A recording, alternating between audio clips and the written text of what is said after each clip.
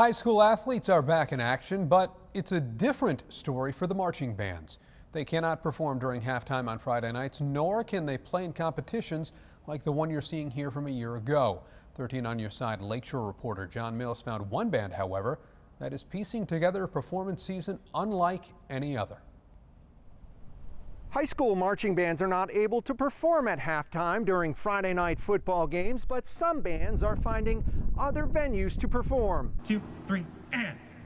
At Mona Shores, the flutes and trumpets are just beyond the Hondas and Jeeps. It's still super weird, and there are still things that we're working through. Band director Jason Boyden turned a parking lot I think it's all worth it. into a concert hall. It's really just joyful noise. For a newly created fall concert band. This is a brand new thing for us this year. It's filling the void created when the state told marching bands they couldn't perform. It's a little difficult to say the least. All of us are bummed out about it. Bummed, but spirits are high. With a year like this, we got to make it work. Musicians playing with masks. It's definitely a challenge that I guess I wasn't expecting. This is only half of the concert band. It's intentionally split with practices on alternating days. Between 60 and 70 kids. Practicing now for a performance when the two groups will join together. Spread out much like this. With hopes the marching band will be allowed to reassemble later this school year. I want that for our seniors. I want that for our freshmen so that they get that chance.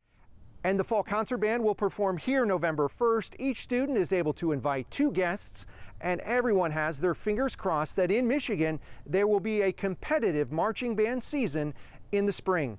In Norton Shores, John Mills, 13 on your side.